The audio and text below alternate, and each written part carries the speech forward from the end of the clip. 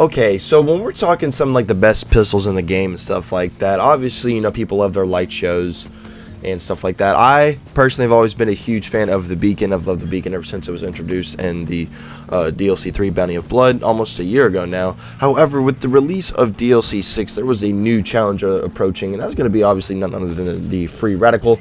Honestly, at face value, you look at the weapons and you look at the card, the Free Radicals, honestly, it just feels like an upgraded version of the Beacon.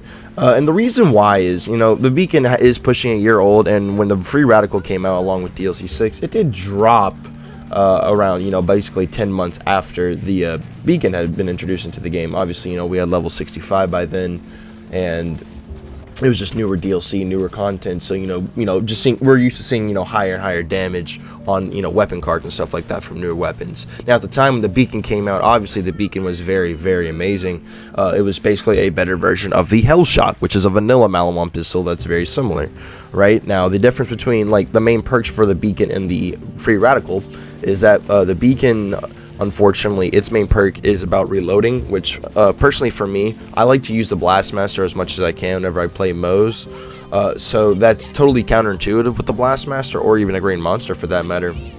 The Nova, it does a decent amount of damage, but it's never been something that I've been like overly like impressed by. Honestly, what I was impressed by was just like how hard this thing and just how much like raw damage that the Beacon possessed. However, nowadays, we have something called the Free Radical, and the Free Radical shoots homing rockets on target. It shoots homing missiles, which is totally not counterintuitive with the Blastmaster, because those rockets will get extra damage from the Blastmaster because it's splash damage. Obviously, Free Radical also has a higher magazine size.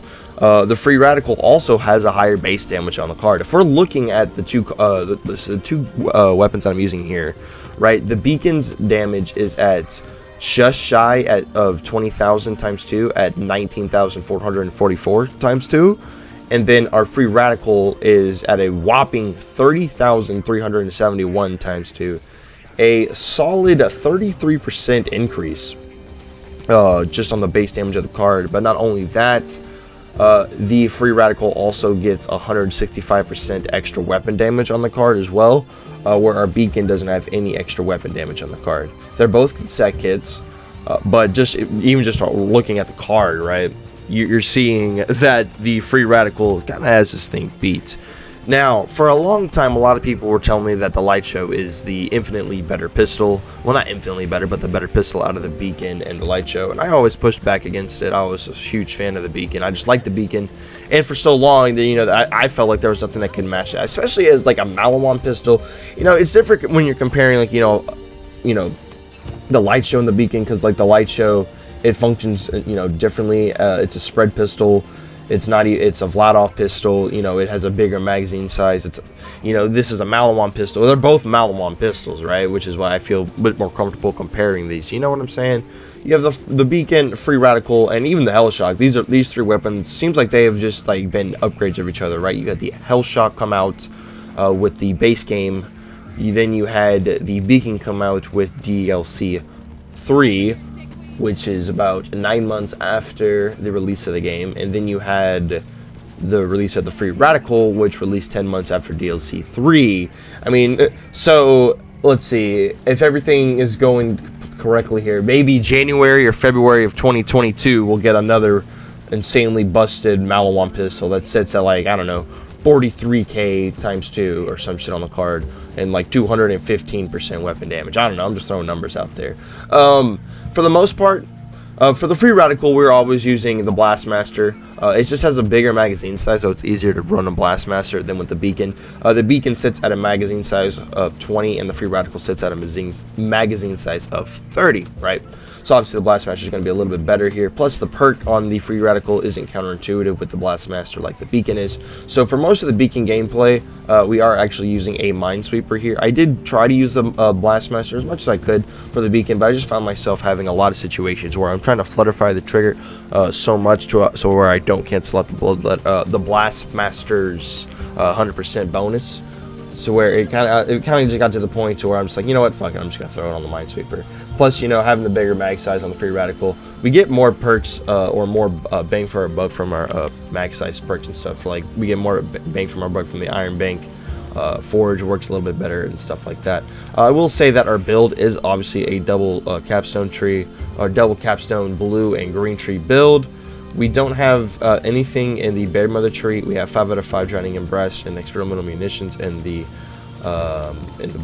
red tree, shield retribution tree, and then for our green tree, we're all the way down, dude. We have some for the road, forge, iron bank, every perk except for specialist bear, Dokkan bear, and match set. And then we have a standard demolition woman tree. I mean, standard, everything that you would spec into a demolition woman tree for, we're spec into. We are also running a transformer that gives us 50% cryo ASE, and then we're having the CMT, obviously. And then we have our Pearl as well. So they both have consecutive. We're rocking the Pearl both setups here, so we're able to put out some relatively solid damage with both of them. Actually, I mean, we're able to put some monstrous damage with both of them, to be fair. Now, personally for me, at this point in the game, I never thought that I would say this, but time goes on, power creep exists. I have to say that I like the free radical better than the beacon, dude. For so long, I liked the beacon just because it was a hard-hitting Maliwan pistol. It was better than the Hellshock, and it was just super good, really good. I liked it for so long. However, the moment that I even picked up this free radical, I just saw its base damage and I saw its extra damage that it gets. I was just like, yeah, this thing's really hard to, dude. 30,000, 165% weapon damage. This thing is just it's just better. Like it's just better. Like the numbers don't lie.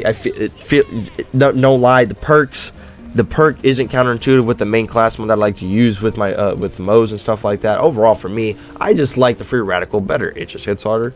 It performs well.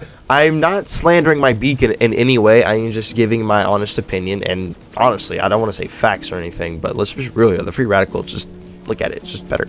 Other than that though, guys, that is going to just about wrap up the video, guys. Let me know y'all's thoughts and opinions down below between these two weapons. Which one do you like more? If you are new around here, please do consider subscribing, as we post daily content like this. And yeah, we don't miss a day and all the good stuff like that. I hope y'all enjoyed though, guys. My name's Kree, and we will see y'all in the next one. Peace out, everybody.